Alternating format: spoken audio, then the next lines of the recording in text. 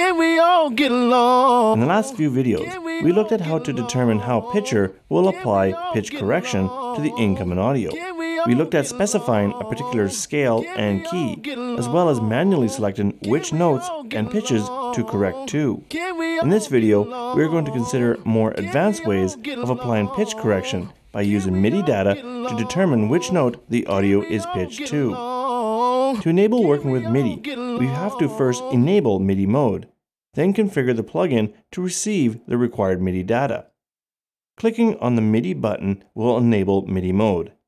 In the Fruity version of the plugin, once enabled, the MIDI port control will appear along the bottom of the interface, so we'll use this to link pitcher to a MIDI out instrument channel that we will use to play pitcher. So let's take a look at how to route MIDI within FL Studio to pitcher using the MIDI out channel. If you do not have a MIDI out channel added to your project, you'll need to add one.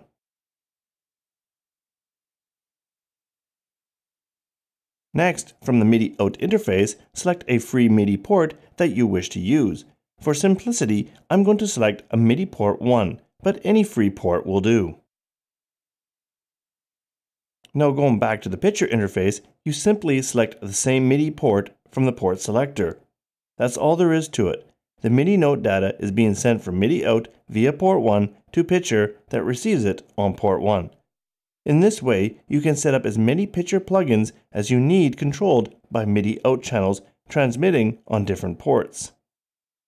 Now if I'm to play some keys on a MIDI out interface, you can see the pitcher's note indicator show that it is receiving MIDI data and the pitch of the note being received. Now I'm going to use my MIDI keyboard, and while the audio is playing, listen as I hold down a single note. Can we all get along? Can we all get along? Notice that the entire audio passage is pitch corrected to a single note, more specifically the note that I am playing. We could of course elaborate this even further by using a melodic line from the piano roll. Here I have already added my desired note data to the piano roll for the MIDI out channel.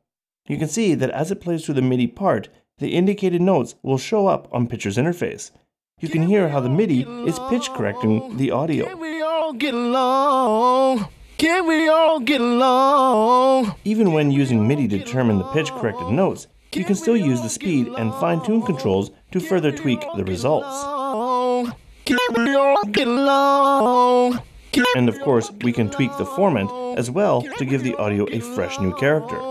Can we all get along?